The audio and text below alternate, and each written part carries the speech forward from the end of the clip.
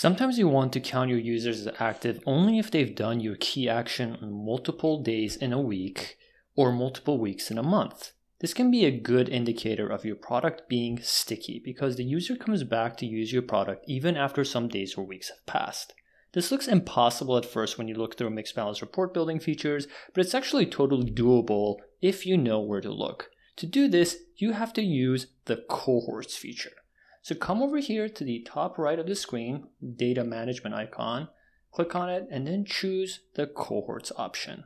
On the cohorts page, click the Create Cohort button on the top right, which allows you to create a new cohort of users. Now, for this example, we're using the media sample demo dataset. You see the name over here on the top right. This sample dataset comes for free with Mixpanel, and it's essentially fake data for a platform just like YouTube. So the events in it are things like watching a video, liking, subscribing, commenting, and other actions that you're, I'm sure, familiar with. So let's say the key action that we care about here is watching a video, and you want to count the number of users that have watched a video in 2 distinct days over a 7-day period. You start by clicking the filter button over here and selecting the action, which in this case is watch video. Remember that we said we want people who have done it on 2 of 7 days. Right now this just says 30 days, so we're going to change this to say 7 days. Right now the cohort says anybody who has watched a video in a 7-day window is included in the cohort. To change that, we come over here to where it says total, click on it, hover down to aggregate properties, and you'll notice that one option is distinct count. So we select that. Once you select that, it says, okay, the distinct count of which property?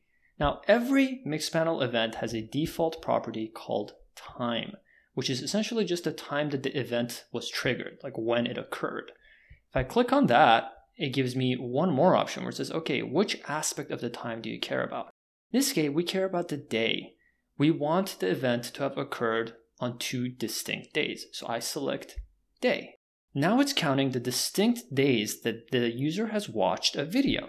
The final step is that you change the number over here to be 2 or more. Now, this cohort is only going to count users who watched videos on 2 or more distinct days in a 7-day window. And that's it. So now let's visualize that. We start by giving the cohort a name. So I'm going to say users active 2 or more days out of 7. I'm going to save the cohort. Now that we have the cohort, we can do things like visualize how it has changed over time. So we do that by coming over to this 3 dots button at the end of the row, and we click Visualize Trend. Very easily, it takes us to an insights report that it generates with that cohort demonstrated over time. Right now it's taking a sec to load, so I'm just going to refresh it. There we go, that does the trick. And this shows how the cohort size has changed over time. Now remember that cohorts are dynamic, which means that when a user meets the requirements of the cohort, they will be in the cohort, and when they no longer meet it, they will leave the cohort. So if someone is active 2 or more days out of 7, they'll be in it, but then if they go dormant for 7 days and don't do anything, they leave the cohort. That's why you're able to see the size of the cohort change over time.